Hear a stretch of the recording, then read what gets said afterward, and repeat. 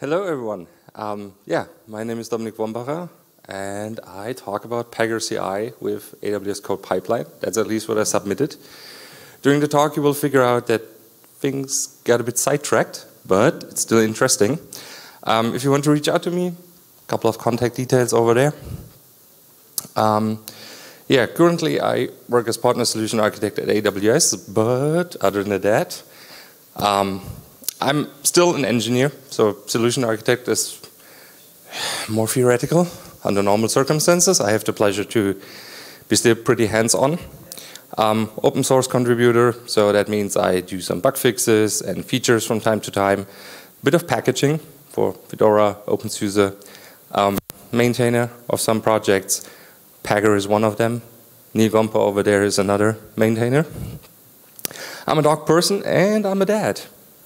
And I work pretty hard that Linus is also into geekos. So looks like he likes them.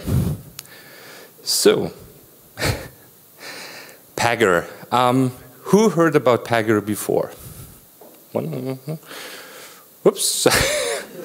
Okay, let's start with some facts. Okay, so Pagure is actually a community Git forge. So I would really say it's, would describe it as lightweight, hackable, extensible, and also scalable.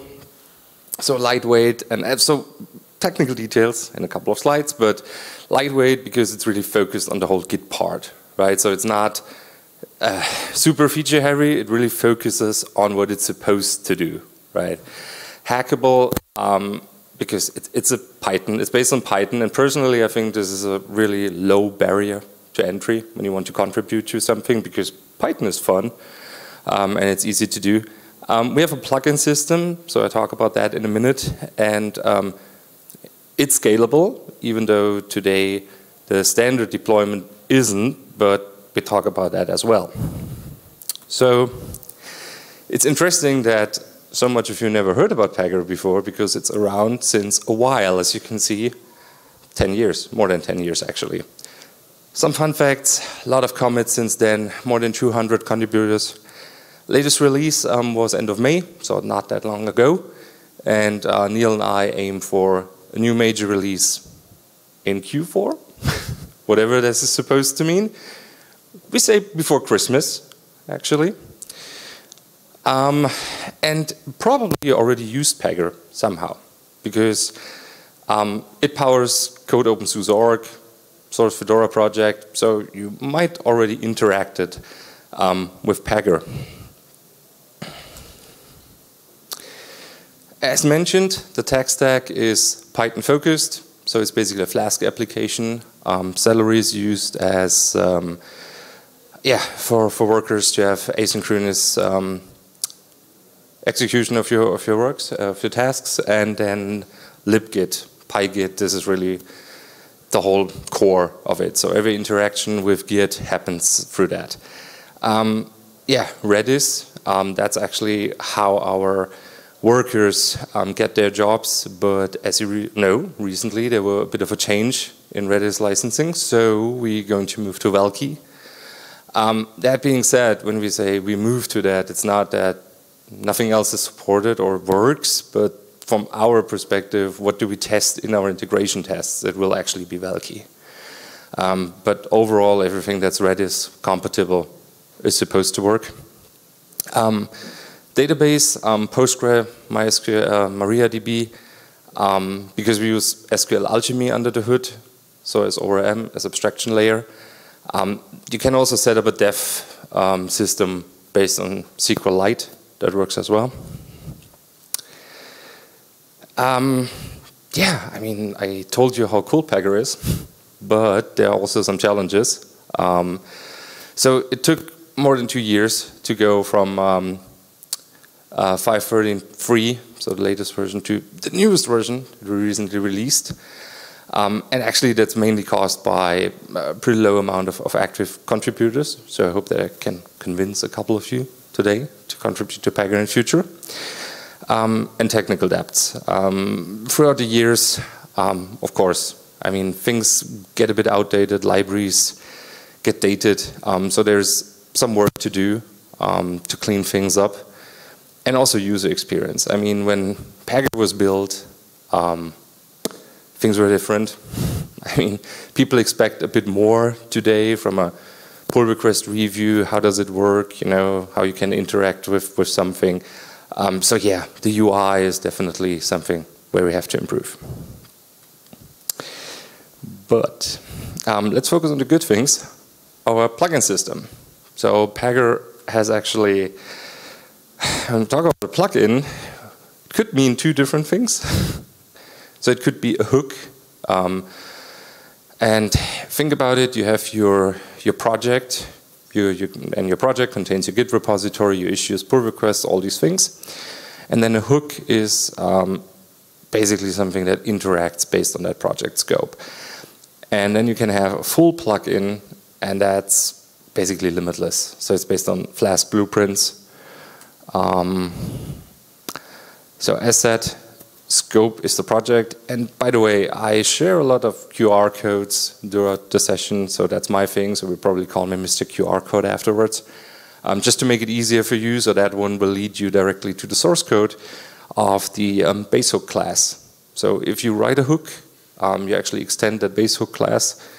You either use the already defined methods or you override them, and voila, then you have your own hook. So basically you can have a hook for mail notifications, or our CI integration is a hook, for example. So, just waiting till David is done. Good.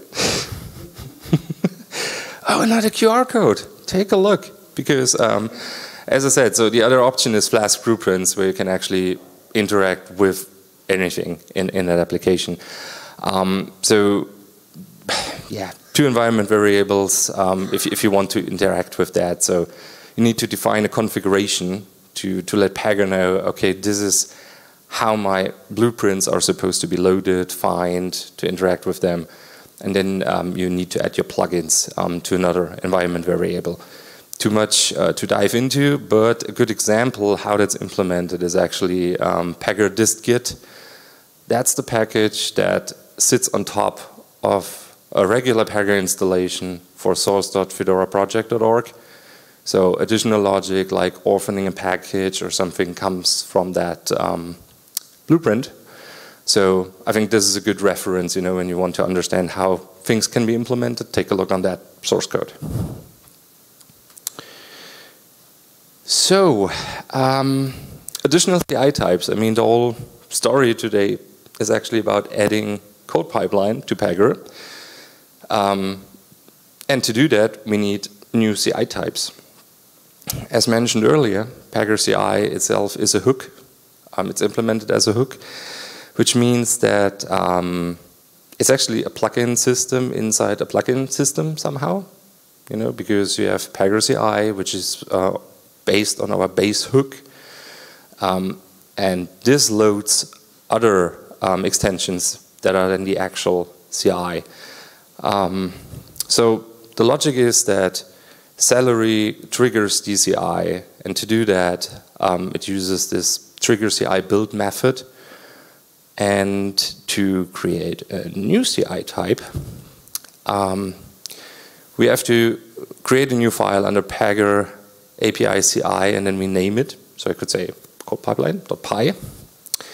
And then I have to ensure that I have at least one method which is called trigger_build. Because salary schedules the job and then expects that the CI plugin that I selected has this method and starts it.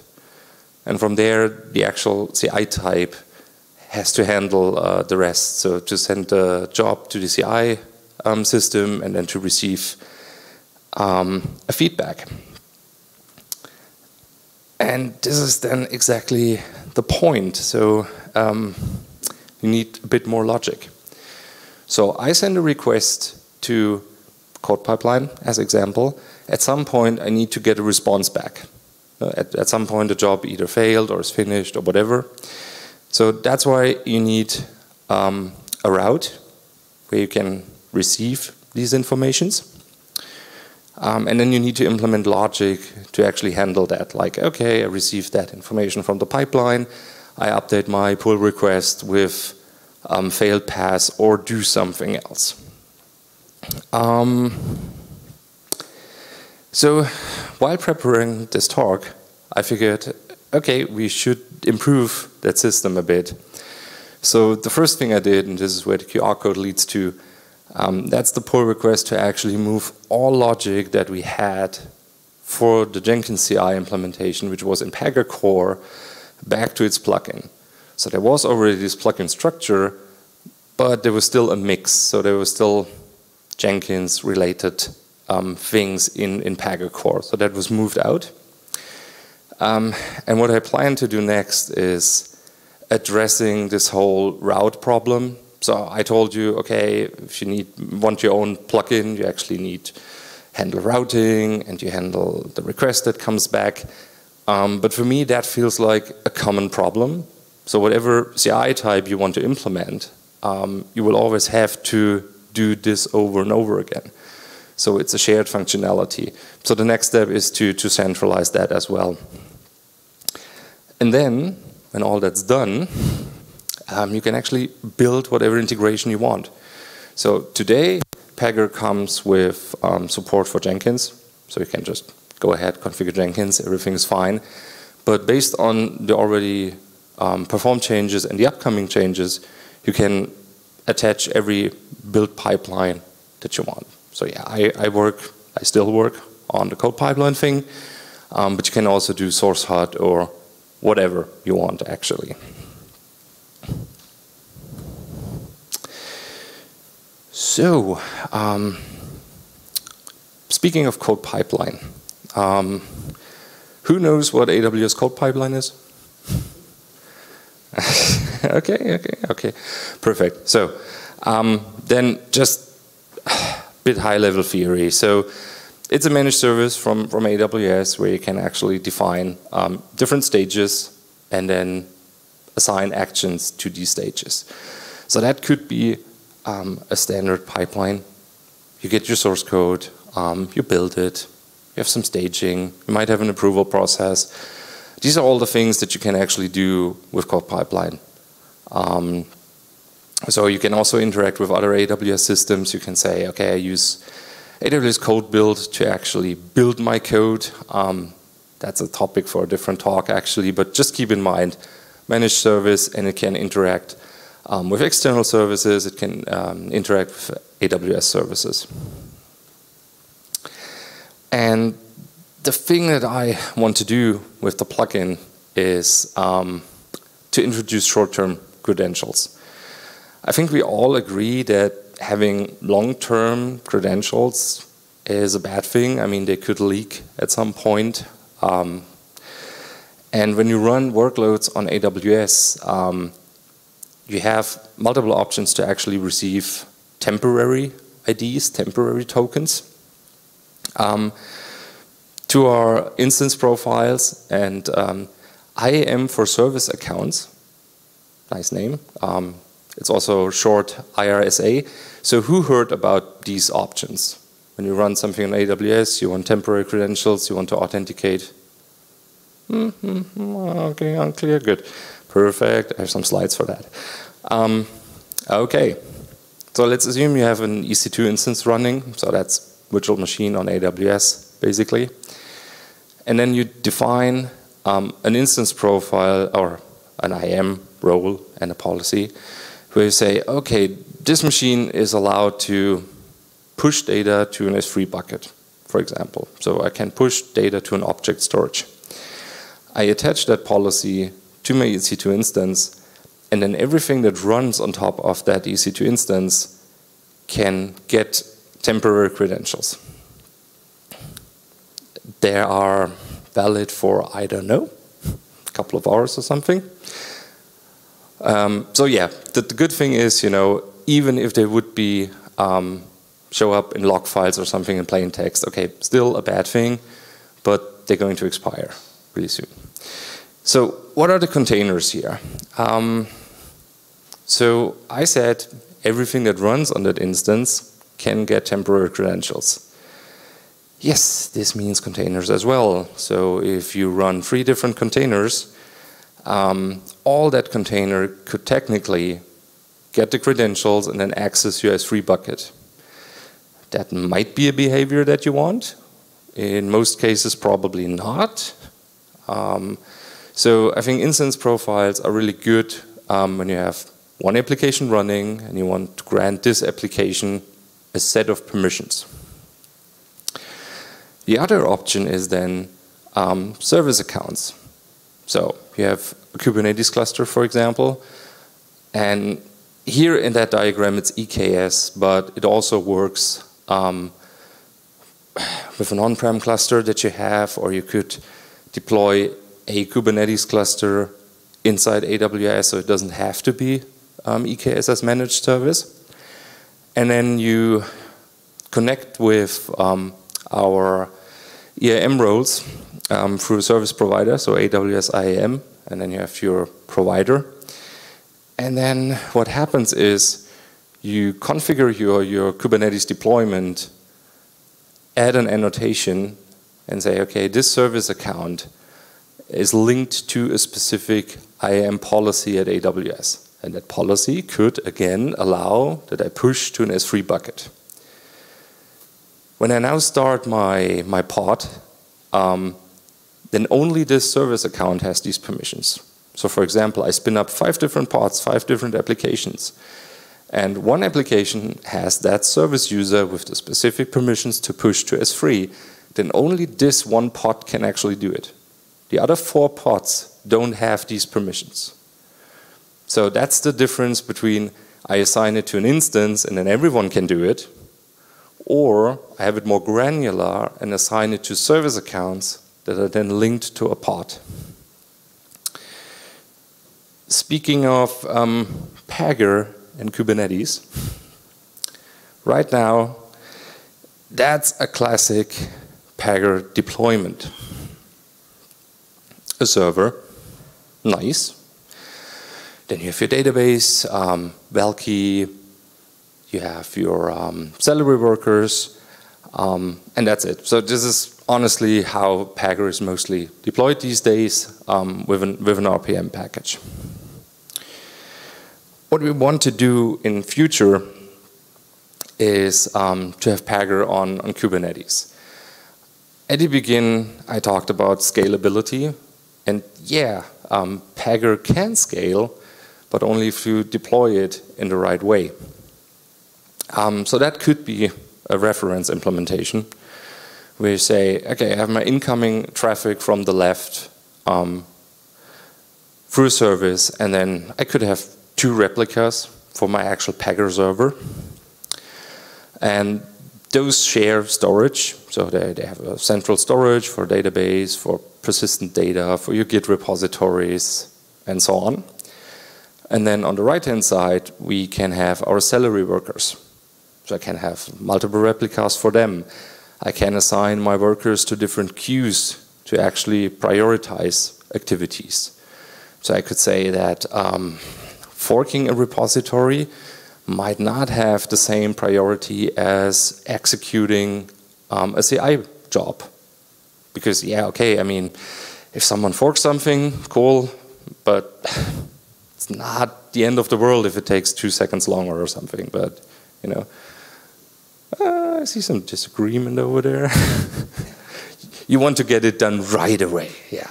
You don't want to wait. Okay, I get that. So, yeah, but this is basically the idea, so that we can say, okay, we are pretty dynamic. We could even use built-in features from Kubernetes to do some auto-scaling based on performance data and stuff like that. And there is some work ongoing. Another QR code is coming. So the first step is actually to build some Pagure containers and to build some manifest files, because this was missing so far. I mean, yeah, we built RPM packages.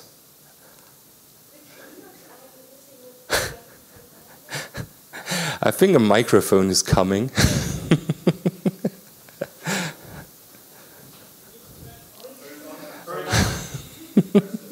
We get there.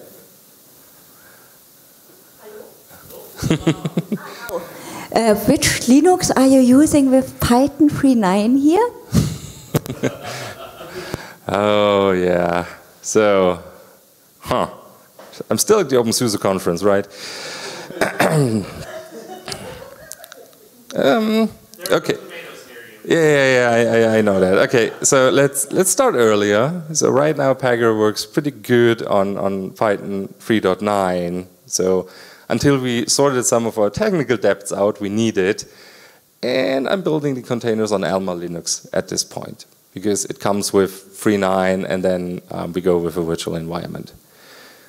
But in future, when we sorted out the technical depths, then you can run it on whatever, because then it works with the RPM packages that come with openSUSE, for example. Then it's fine. So it's just an intermediate step at this point. All right, but thanks for that question.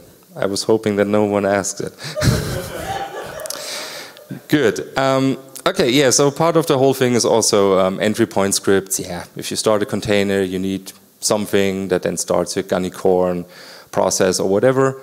And in this phase, it will be just simple deployment manifests, YAML files that can be adjusted.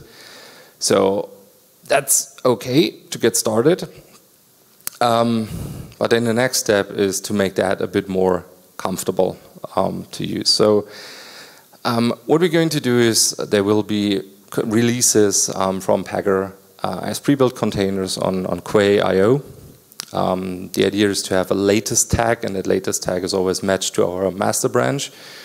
So we merge it into master, we trigger the build, and then a bit later you have really the bleeding edge version of Pagure available on the registry, and then also release tags. So pretty classic. So we release Pagure, we release new container images. I think more important is actually the Helm chart. Because, yeah, having manifest files is okay, but Pagure has a lot of configuration options, which is a good thing, but it's pretty hard to cover that in an appropriate way with just a plain vanilla manifest file. So yeah, there will also be a Helm chart at some point. Soon, I hope. All right, and I guess the most important part today is actually how you can contribute. And by the way, I think you saw how the initial idea of my talk changed a bit to a journey to improve different things in Pagure with a more of a vision how we can actually run it on Kubernetes. So sometimes you just start with an idea and then it becomes much more of that. So how can you get started? Probably like I did a bit over, I think, 2 years or whatever ago. Yeah, start to use it. Install Pagure, figure out that not everything is perfect, and then help to fix it, help to improve it. Might sound stupid, but read the source code and the documentation. I mean, the documentation is okay, but could also use some love. But source code never lies. So if you want to know something about the system, just take a look. Local testing, trust me, one of the most painful things I stumbled across.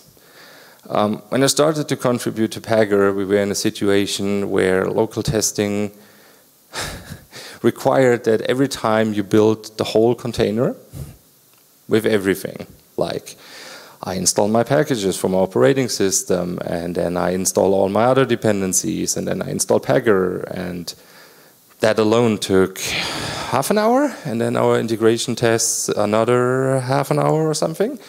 So you wanted to just test one minor thing, and then you had to wait for an hour. It was not great. Last year around openSUSE conference, we changed that. So right now you can have pre-built containers, so you build it once on your local machine.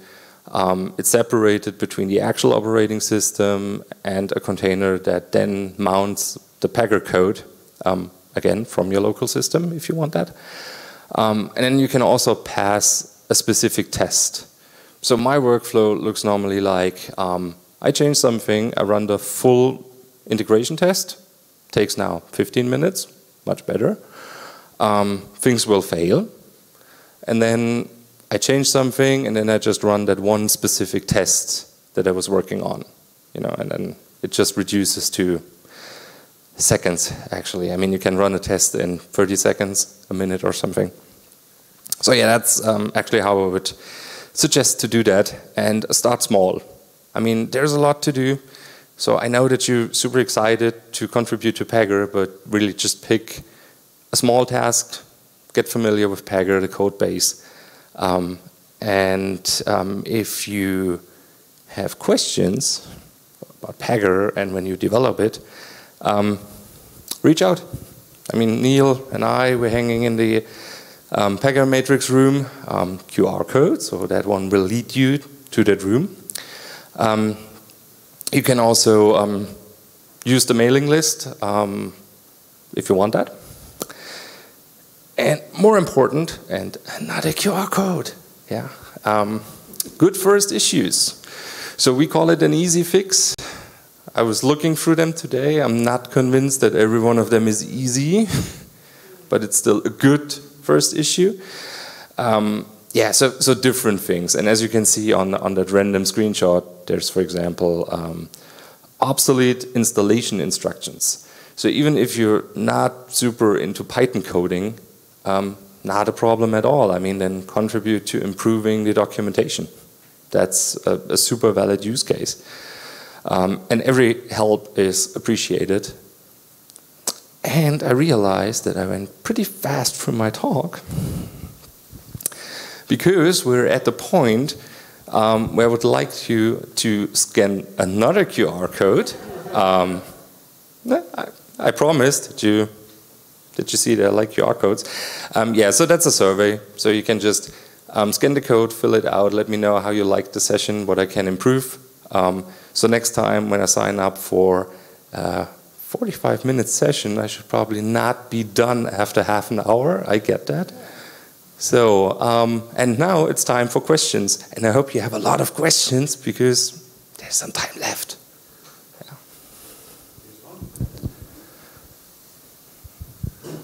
Yeah. Thanks, Dominic. You mentioned that you have 2 main maintainers. Is that correct? And if so, do you think that's a healthy number?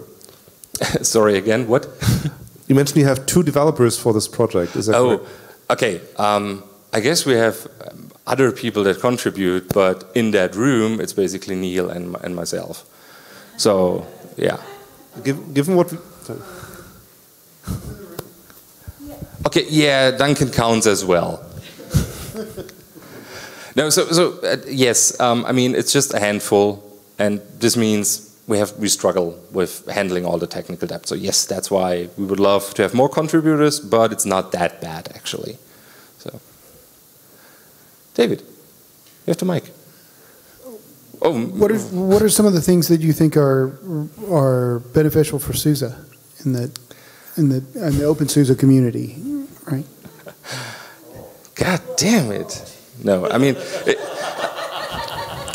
it's pretty obvious. I mean, Pagure also powers codeopensuse.org. That's one of the reasons why I recently joined the Heroes to help them to actually with their Pagure instance.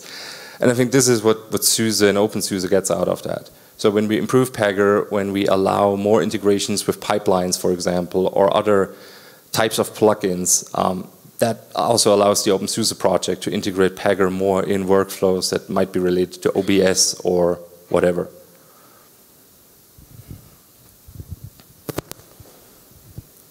Any other questions?